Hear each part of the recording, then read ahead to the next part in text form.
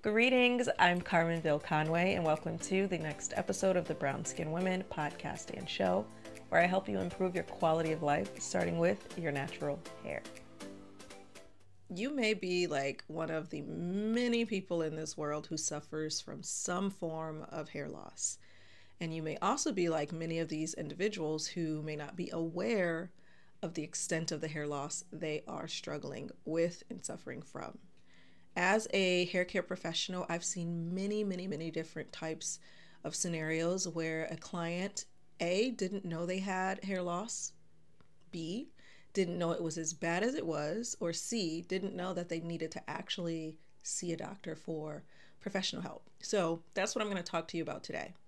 So what are scalp-related issues? These are going to be issues that are occurring on the scalp. The scalp is skin, just like the rest of your body. So as a hair care professional, my expertise lies within the hair that grows out of the scalp. So from the scalp beyond to however long your hair is. But anything from the scalp beneath is going to be a different scenario and require different professional advice and support with any issues related to it. So you can come to me to get your hair cleansed and styled and trimmed, and I can educate you on how to properly take care of your hair at home and help you troubleshoot any issues you may be having and come up with a solution and a plan to overcome whatever these issues may be.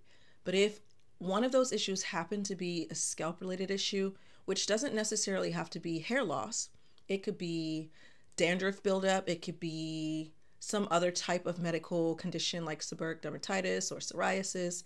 Again, you want to see a professional. The professional is, in this instance, a medical doctor called dermatologist. They are board certified dermatologists who are licensed and skilled and have gone to medical school for an extensive period of time to become familiar with issues that are happening beneath the scalp.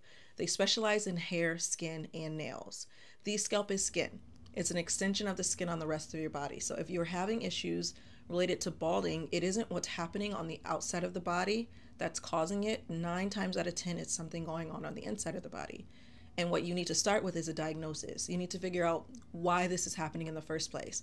If you're trying to treat something that you see simply because it exists, you don't know why it happened in the first place, you can never pinpoint if it's going to happen again. And if it does happen again, what the treatment should be. And if you want to be preventative, well, what can you do to prevent it from happening all over if that happens? And I think the most important thing in this instance too is this something that's going to keep reoccurring? There are some instances where you lose hair that's related to stress. There are genetic related issues. There are external related issues which can be controlled, like traction alopecia, which comes from tight hairstyling and pressure intense hairstyles. But outside of that, anything that happens on the inside of the body that's contributing to you losing your hair and impacting how it grows through your scalp, that's when you want to see a doctor. Again, the people who specialize in scalp care, scalp related issues, and issues that happen beneath the scalp that will help you better understand what's going on with your body and what type of treatment plans you need. I want to also highlight that self-diagnosing yourself is one of the worst things you can do, again, because you don't have the scientific knowledge or understanding that a professional will be able to dissect into. And even professionals may not be very skilled in certain areas, but they have the resources and the support to help them dissect and determine what potential scenario this could be that could be contributing to the hair loss you're experiencing. So if you are at home trying to troubleshoot, putting topical oils on your hair and all these things, it isn't going to fix the problem. If your hair is capable of growing back on its own without any type of intervention, so any type of medical treatment, any type of medication, then that means that your body's still functioning relatively normally because the hair can regenerate and revive itself. And if that's the case, nothing that you put on topically is going to alter that. That's going to happen anyway. Self-diagnosing can be a little bit complicated and complex in this space because nothing topically can change the body's anatomy on the inside. So seeing a doctor is just going to help you with having a diagnosis, a cure potentially, and a treatment plan to help you overcome this challenge that you're experiencing. So I want to share with you a little history that I have seen happen time and time again within my career. A lot of times my clients aren't aware they're having complications with hair loss. you can see what you can see clearly in the mirror, right? Like easily. If I'm looking in a mirror right now, I can see my face, I can see my neck, I can see the front top of my body, I can see my hair in the front, and if I'm handling my hair, cleansing or styling it, I can relatively easily see the scalp as I'm parting and handling in this area.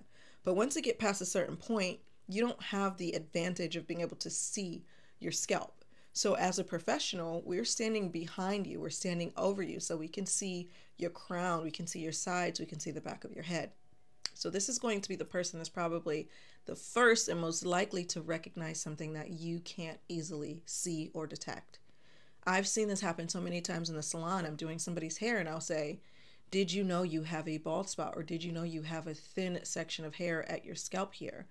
The answer is 99.9% of the time no. And if the answer has ever been yes, they never really knew the extent of it. Like they knew something was there, but they didn't know how bad it was. So my way of helping them see what I see and making sure that we're on the same page, I ask for their phone, I take a photo and I take a video, and I make sure that they know that that's what's, what's there, what's present.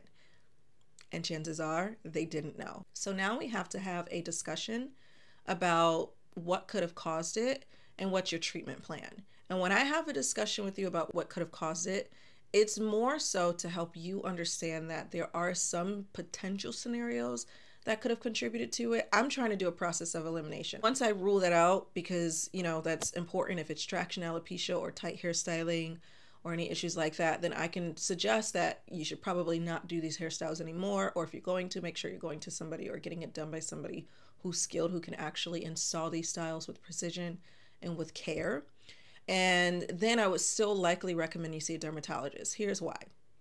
I want to make sure that there's nothing going on inside of the body that's contributing to it as well. You also want to make sure that it hasn't done any damage to the follicles that could eventually leave them lying dormant, where the follicle isn't producing any hair, so no hair is growing through that particular section of your head. And if it's something unrelated to traction alopecia, then you definitely want to see a dermatologist, because they're going to be able to dissect what is going on. I will tell you with 100% certainty, a lot of the time that you have to get some type of treatment, some type of diagnosis, some type of understanding of what's happening, that window shortens the longer you wait to see a professional.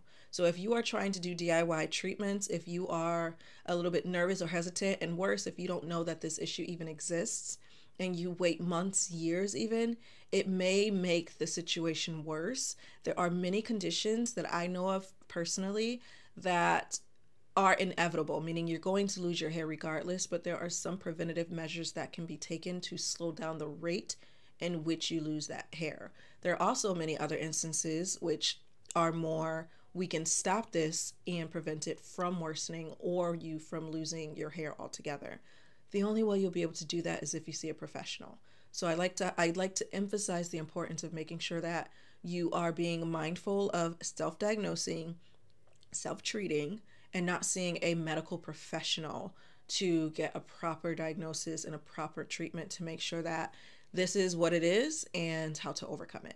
Now, we have an episode, I think it's episode 55. If I'm wrong, it's in the show notes beneath this video.